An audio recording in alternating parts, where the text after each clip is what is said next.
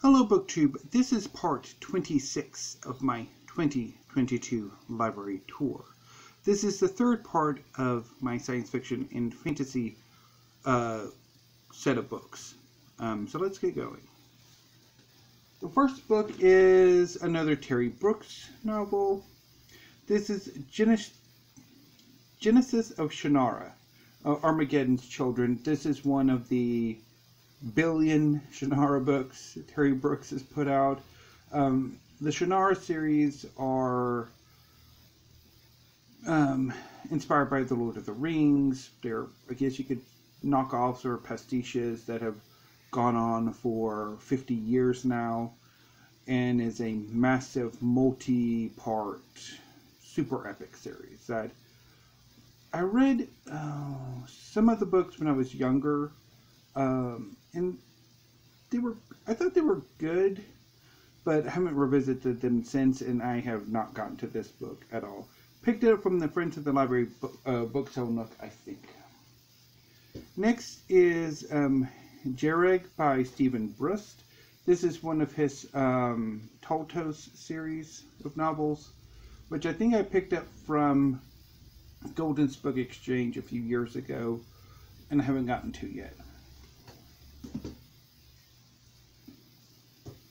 Next is Lies of Descent, Book 1 of The Fallen Gods War by Troy Carroll Butcher. This, if I remember correctly, came out in 2019. It's about two young people who are recruited into a sort of military organization that somehow gets involved in an epic conflict. I liked part of the book, but I kind of fell out of it, and I think I did end up bailing on it. Or if not that, then I don't quite remember much of it. But it's one of those books that I read towards the end of 2019 that sort of snowballed my problems with fiction that have plagued me in the year since. Next is Ethan of Athos by Louis McMaster Bujold. This is a space opera set in the Vorkosigan series that Bujold wrote in the 70s, 80s, and I guess into the 90s, and she might still be writing them. This is about a scientist from the planet Athos, which is exclusively male. He is left his home planet to search out a new egg cultures so that they can repopulate pretty much continue the population, because there are no women on Athos, and it's a terrible book. It's just so bad. I wonder if at this point McMaster Bujold knew any gay men at all, because yeah.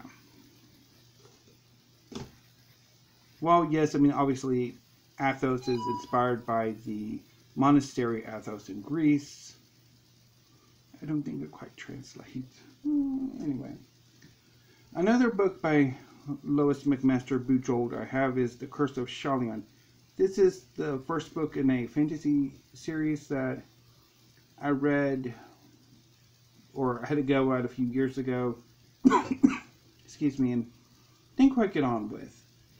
And I don't quite know why I have this added it to my collection, but I did, in a very poor copy, because it's probably going to fall apart at the next attempt to read it. Next is John Carter of Mars, The Collection by Edgar Rice Burroughs. This is an omnibus edition that includes a number of the John Carter novels, and they include Apprentice of Mars, The Gods of Mars, The Warlord of Mars, Thuvia, Maid of Mars, and The Chessmen of Mars. So I've been circling the John Carter books for years. I've pretty much, there's a copy of this at my local library. and I check it out periodically and have a go at A Princess of Mars, and I never quite got into it. And then sometime 2 years ago, there was a reading event where I think participants had read, I think, at least A Princess of Mars. I don't know if they read the rest of this series or not. So I picked this up then and had another go, and no.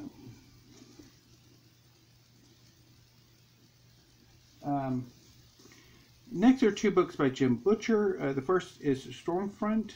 I think this is the first book in the Dresden Files series. It's an urban fantasy series about an occult detective named Thomas Harry Dresden. And I think I had a go at this one time and didn't quite get into it. And I bought it. I think I bought this from Golden's, but I could be wrong. And I also have A Grave Peril by Jim Butcher, which is the third volume of the Dresden Files series.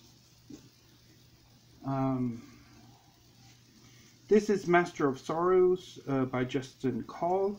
I picked this up from Book Depository, and I actually don't know much about this book. So I guess I'll read the back. Hidden from the world, acting from shadows, it trains its students. Oh, yes. The Academy of Shimbalu has stood against magic for centuries. Hidden from the world, acting from the shadows, it trains its students to detect and retrieve magic artifacts, which it jealously guards from the misuse of others. Because magic is dangerous, something that heals can also harm, and a power that aids one person may destroy another. Of the Academy's many students, only the most skilled become avatars, warrior thieves, capable of infiltrating the most heavily guarded vaults, and only the most determined are trusted to resist the lure of magic. More than anything, Enev de Breth wants to become one of them. Oh, yeah, haven't gotten around to it yet. The next two books are ones that I have read, and at least the first of them I really do like, and that is The City of Lost Fortunes by Brian Camp. This is an urban fantasy novel set in post-Katrina New Orleans. It's the story of a Jude Dubuisson, who is a demigod who has the ability to find lost objects. He has, since Katrina, lived in hiding from the magical community of New Orleans until one day he is brought back to play a game of poker with the fortune god of New Orleans, as well as a number of other gods, all playing for incredibly high stakes, the future of New Orleans. I love this book. It was phenomenal. I've read it 3 times, and I've loved it every time I've read it. This is just a fantastic book. The sequel is Gather the Fortunes by Brian Camp, which I've read twice. And I'm not as fond of this book as I am of City of Lost Fortunes, in part because instead of Jude Dubuisson being the main protagonist, he's a side character. He only appears in 2 scenes, I think. This story is about Renaissance Renee Raines, who was a major character of the last book. In this book, she is a psychopomp who guides the souls of the dead into the underworld. When one day she is approached by 2 gods that sort of see her not do her job as she should. But yeah, and then things snowball from there, and once again, New Orleans is under threat by magical forces. So I didn't particularly care for this book as much as I did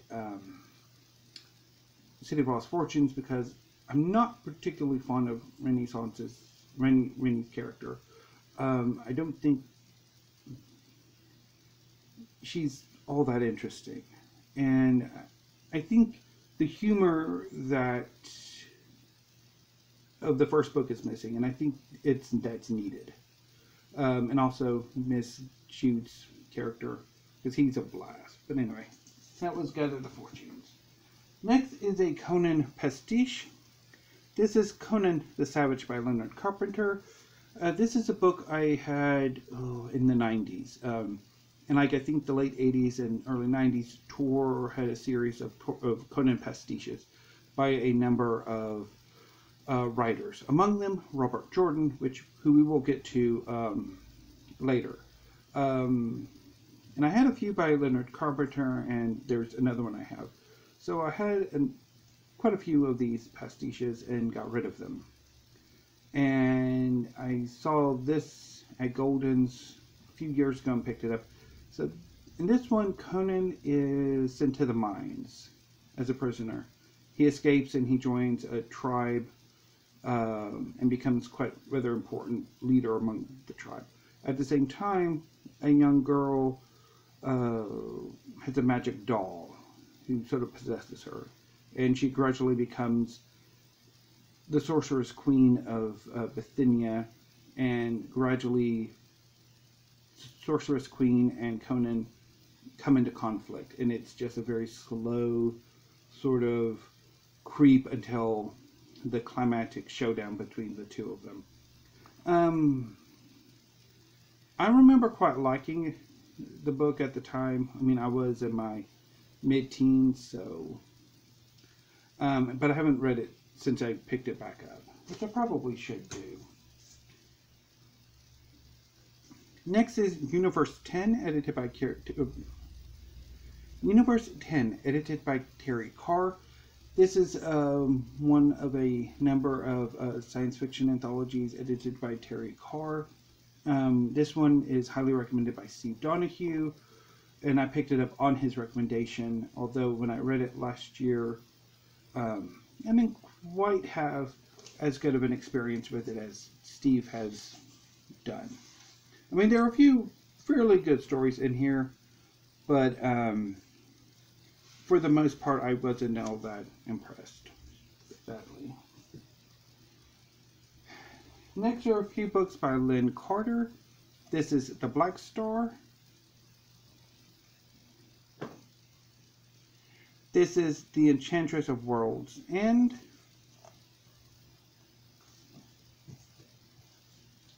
And this is The Warrior of World's End, which is the first book of that series. So I need to move that and Enchantress so I have them in order. And I picked them all up from the Friends of the Library Book Sale Nook. Haven't gotten to any of them yet. Next is Almost Infamous by Matt Carter. This is a superhero novel about a young man who decides to become a supervillain. During his first outing, he accidentally kills a superhero, and he is captured by the other superheroes and sent to an island where he and a number of young budding supervillains are forced to compete to become a supervillain team, or the new supervillains, in a world that have seen most of the supervillains imprisoned without breaking out. And as the novel progresses, the superheroes become more the villains than the villains are. I think I had mixed opinions about this novel. It's been a while since I've read it, and I probably should come back to it eventually. Next is The Vor by B. Catling. This is a weird novel about an alternate Africa and a man, I think, seeking revenge or fleeing into the jungle, and a very weird landscape it is. I read it 3-4 years ago, and I didn't particularly care for it. I would have another go at it though at some point. And I picked it, and it came originally from the Carnegie Library of Pittsburgh. Next is Breath of Earth by Beth Cato, which I haven't gotten around to reading yet. So, but it seems to be an alternate historical fantasy novel.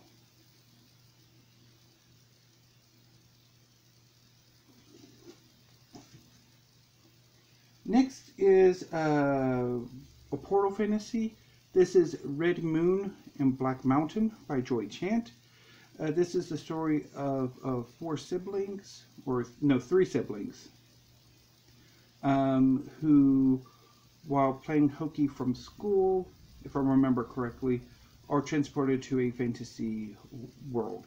The oldest brother is transported to a nomadic horse people where he is adopted and becomes a leader amongst these people, and he actually grows up into a young man, while his siblings kind of don't like.